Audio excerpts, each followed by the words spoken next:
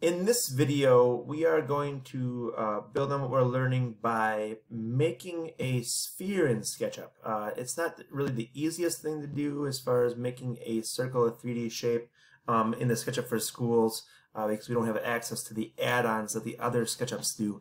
At the same time, what we can do is basically use two circles in another tool to make it, the Follow Me tool. So we're going to start with a new document today, and this is the Create New, and we're going to go into, or from our home page here, millimeters again.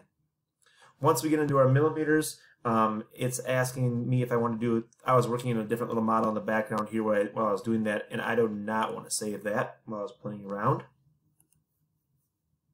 When we snapped in right away, we have this person back here again as far as Temple Grandin, or our representative of scale. We can select and delete that right away. One of the things I almost always do is come in to my views or my scenes here, and I want to change from perspective to parallel projection, which makes everything look like straight lines and 90-degree corners. I'm also going to go to the top view. All right. Now, when I'm building my circle to start here, what I'm going to do is I'm actually just going to create my circle right directly on my red axis. So to do this, what I'm going to do is go into the circle tool, which is the third thing down in our shapes portion, which is a 1, 2, 3, 4, 5, 6 tool down, and the third option in that. In my circles, it asks how many sides I have first. 24 is what it starts out as. We can leave it that. When I select here, one of the things about making circles is, especially if we ever want to use the endpoints, so the little points that happens going around your circle, you want to click going straight up or straight out, and that puts those points in those spots, or in the right spots. If I select again, this gives me an opportunity to enter a radius. So let's just go and enter a radius of, let's just start with 200. All right, so 200 millimeters, I hit enter. It did make it a little bit smaller, but remember, if it does make it too small, you can zoom in and zoom out and find it. If you don't see it on your screen, remember, you can always go to your zoom extents. If you click your zoom extents button, which is in the bottom here, barely seen by me, you should be able to make that snap to the middle of your page. All right, zooming in, zooming out to center that. Now, the next thing that I'm going to do is, to make a sphere, is I'm going to make a circle that's a little bit smaller than my inside circle. And it needs to be, because in order for this to work right and not be broken in half or have a line in it, I got to make my first circle, the one that's actually kind of going around the, I guess, the equator of my sphere, be a little bit bigger than my other circle. So this time what I'm going to do is I'm going to go to the midpoint by hovering over the outside. If I hover over the outside of my circle, it will snap to the midpoint that way. And right now it's showing blue because we made that on the blue axis the first time. So this time we want to make it on the green axis. So the way we can make it on a green axis, if we hit our cursor keys to the left, it will snap it to the green axis. Up turns it blue, right turns it red, and green is to the left. All right, now it's locked in that orientation as we're building that circle. So once again, just clicking your circle and then moving out. All right, it's making it, you can't see it right now from this view, but if I just drop it, all right, my last one was 200 radius. I'm going to make this about 175 just to make it a little bit smaller, so it fits inside there, because we don't want our edges to crash together. And hit the enter key there.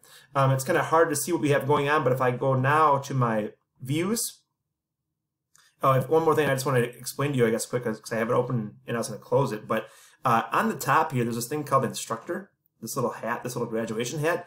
This tells you how to use all the tools as far as step-by-step instruction, all right, on what you're doing there. And then I'm just going to kind of close that for right now because I don't need my Instructor open, or my entity info. And then over here, there's also a search key where if you ever had any questions, like say for instance, you want to turn your surfaces X-ray, if you type in things here, X-ray, it shows you where you can find it and how to toggle it on and off and whatever it may be. So if you ever have any questions there, you can always search it out too. But anyways, I was going over here and clicking on my isometric view, which now allows you to see my two circles that I had made. All right, and the important part here is that both of my circles have the same midpoint.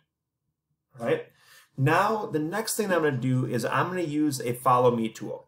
The follow me tool is kind of a cool tool because it allows you to create a geometry, and then it allows you to kind of move around and follow a path, and it will kind of extrude that geometry the whole time.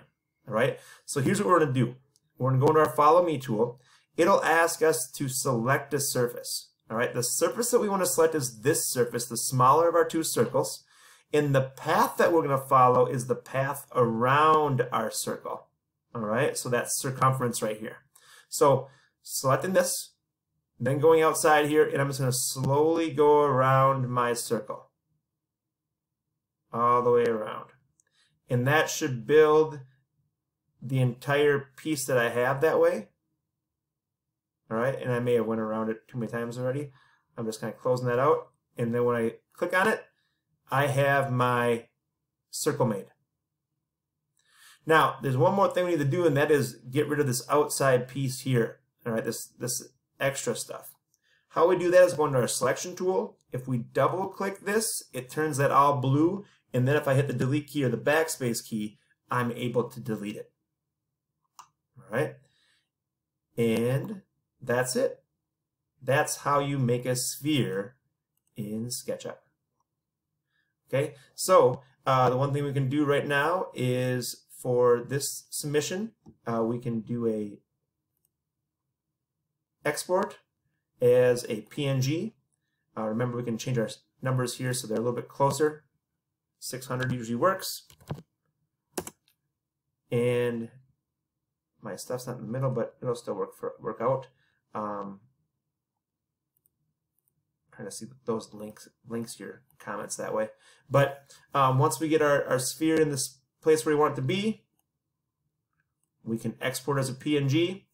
And reminder, that puts it over here on my screen because I'm on an actual computer. Yours will pop up over here in your downloads, and then that PNG is your submission for, or you're in the picture for your slide day 4. Sorry, I almost said it wrong. Thanks for watching. Hope it helps.